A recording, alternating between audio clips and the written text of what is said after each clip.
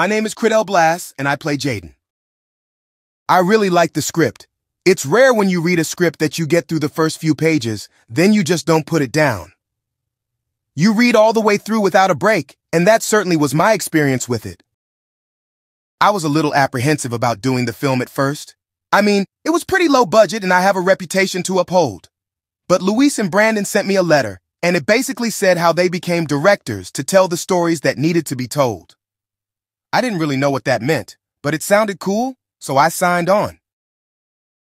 You know, the biggest thing for me in agreeing to do this movie is the fans. I mean, have you seen these guys? I've never seen passion like that from an audience. So it's just something, you definitely want to be a part of.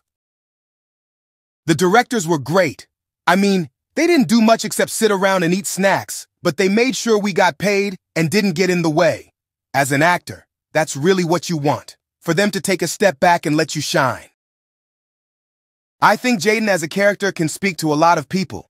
I mean, aren't we all kind of searching for the truth in some way? Even really stupid people are looking for answers. And we're all kind of stupid people deep inside anyways, you know? I'm excited for audiences to finally get to see where the Blinkless come from. And I'm excited for them to see this great cast in action. Also, we get to see a kind of behind-the-scenes look at Robert and Cricky, and I think that's going to be really exciting for people with no taste. Yeah, so the movie is going to be streaming on YouTube, I believe.